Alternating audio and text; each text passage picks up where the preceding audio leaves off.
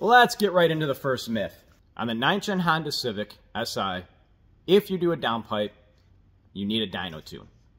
That answer is false. Now hear me out. Let me break this down really quick. I've got 3 little areas I want to break down. We're not talking about the secondary oxygen sensor and all that fun stuff when it comes to regulations in your state. Go Google that stuff. I don't even want to discuss it here in this video. If you know, then you know. Second, I want to make it 110% clear. If you do any modification on your vehicle and you're trying to see a performance change or difference, then you need a dyno tune. Now getting into this, and this topic irks me a little bit. Don't use that word a lot, but it bothers me. I see so many guys on the internet spreading misinformation. Now, I did say the 9th Gen specific platform, the SI, and the downpipe, but this can pertain to any vehicle that is out there. As I said before, I don't want to cover everything. We're trying to keep this down to a 15-minute long video. So let's break it down really quickly and simple. Consider an engine and air pump. If you can get air in quicker and you can get air out quicker, what's that equation that is missing in between that the computer needs to change in order to hit the desired air-fuel ratio? It is fuel. Closed loop. That's how we're speaking. Closed loop has 2 major things that you should be interested in: short-term and long-term fuel trims. So what does that mean? Thanks for asking. This is a percentage that the computer thinks that it needs to reach the desired air-fuel ratio that it's trying to hit. It can either be a positive number, which means it needs to add more fuel, or it could be a negative number, which means you have to take away fuel. What does that mean as far as the downpipe goes, or any other modification? And let's say you're watching this video and you're a mastermind when it comes to the Mazda Miata platform. And maybe you have a topic or any other chassis that this kind of hits home to you. So what does that mean with the closed loop? Well, as we said, you're able to get more exhaust out now quicker.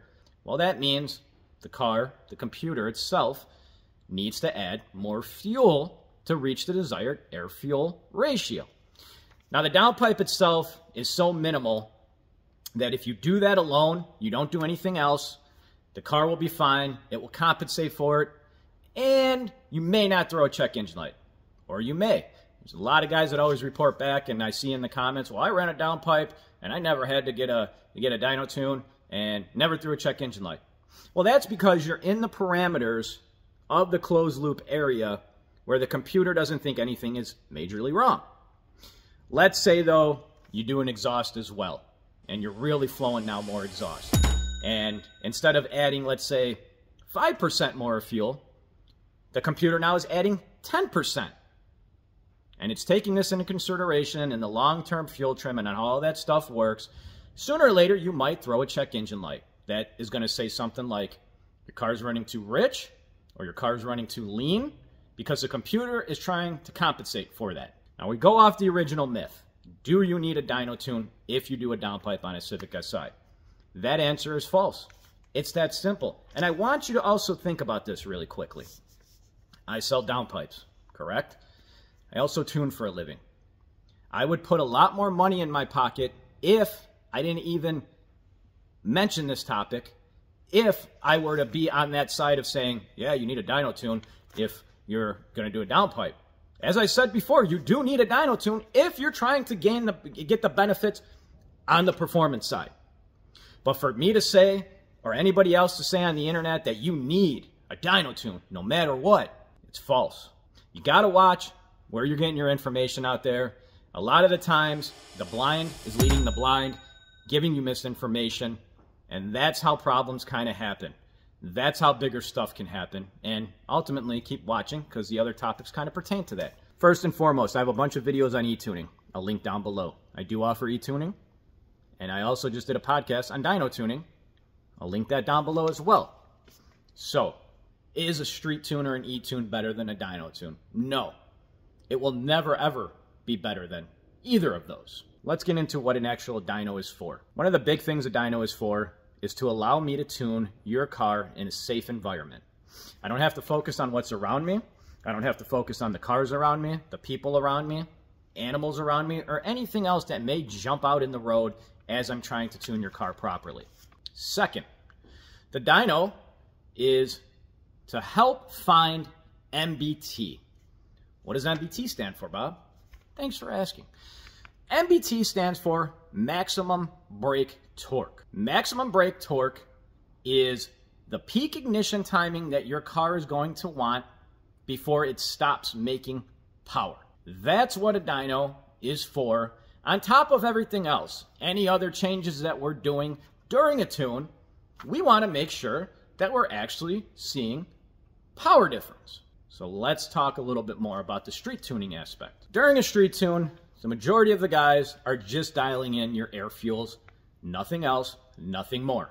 And let's face it, if you were to go buy a monkey and you were to teach him for, I don't know how many months, he could probably dial in air fuels. It's not that complicated. Yes, there's more stuff that comes involved and experience comes along the way if you're having an issue with air fuels.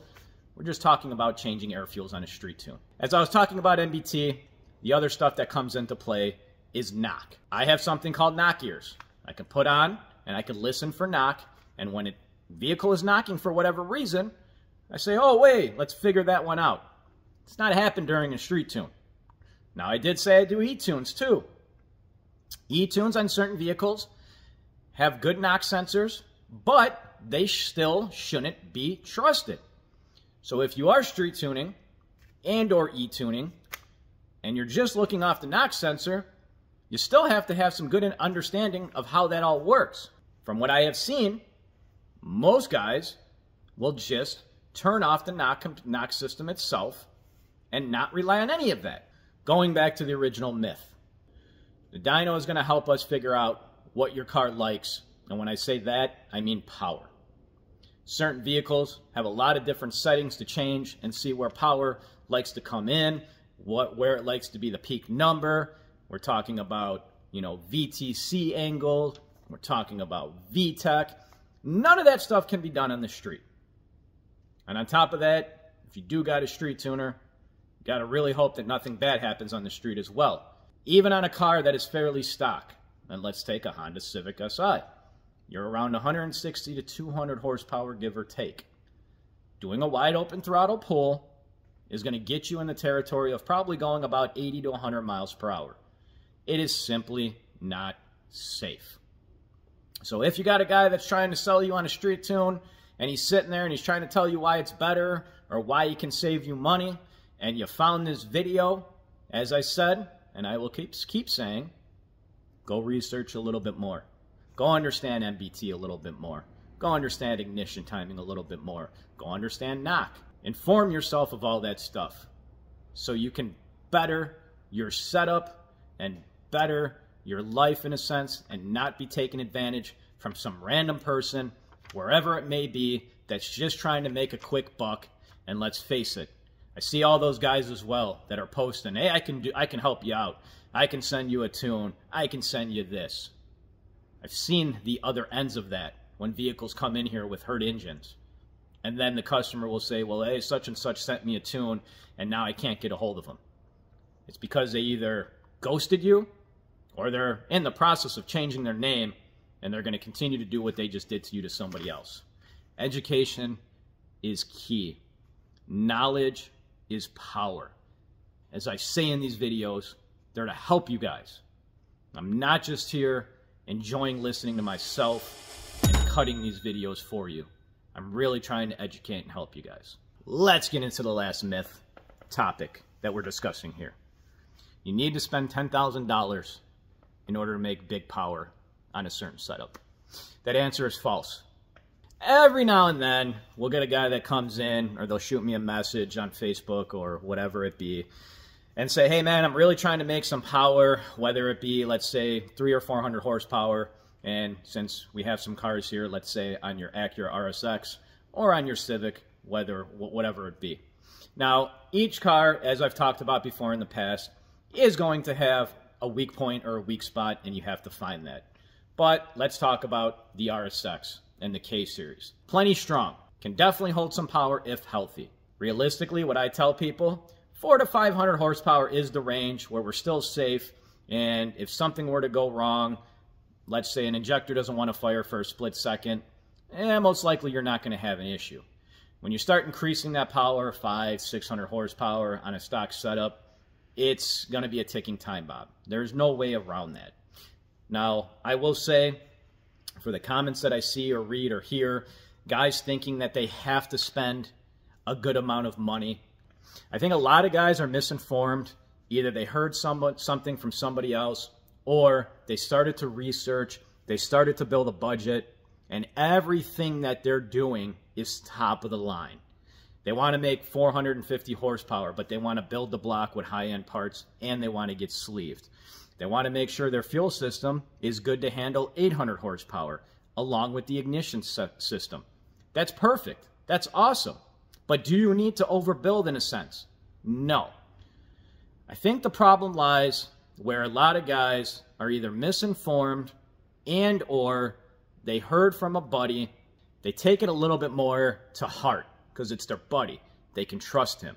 Not knowing fully that your buddy got the same wrong information from whoever else and they pass it along to you. Do you need to spend $10,000 on a Honda and Acura to get some good power?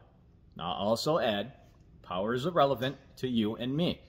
My definition of high horsepower is completely different than maybe what you consider your definition of high horsepower.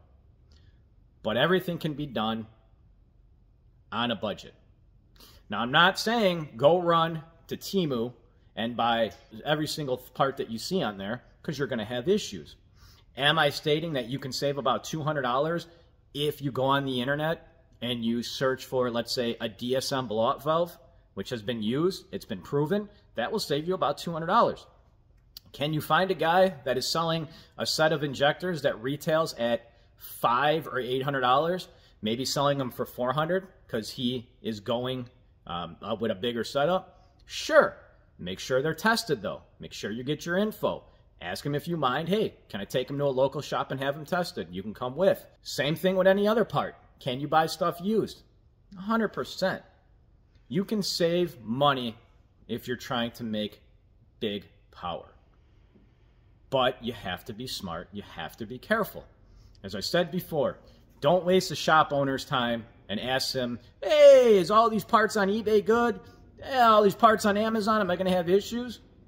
Of course, support your local shop and go in and tell them exactly what you're trying to do. I can't speak for anybody else, but I can only speak for myself. I love helping others. It doesn't matter what it's about. Vehicles, health, whatever. You gotta gain that info and knowledge and watch who you listen to. So going back originally, can you build a good setup for under 10K or even less? Yes. You can do it probably for under 4,000 actually, depending on how good of hookups you can get on parts. So the big takeaway on this myth is do not be discouraged. Do not think that you have to spend $10,000 to get a decent setup. With my final closing statement, if I were to sum it up with one word, it would be misinformation. There's so much misinformation out there that can cost you. There's a lot of people out there that don't have your best intentions in mind, and they're only looking to make their pockets bigger. Do your homework. Do your research. As I said before, my videos are only about 15 minutes long. It's the tip of the iceberg.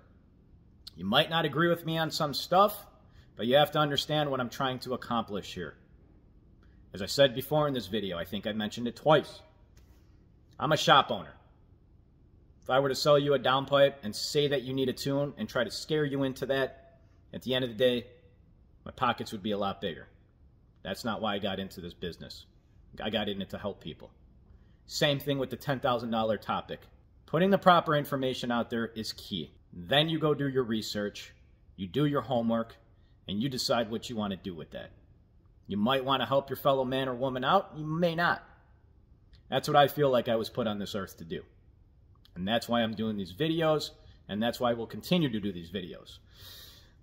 As I said before, please like and share. Helps the channel grow tremendously. I really do appreciate everybody watching. I appreciate the comments from the bottom of my heart, and I want to keep doing them and pumping out more information. So, if you want to see a topic covered, simply comment down below. Hopefully you have a good rest of your day, or hopefully you had a good day.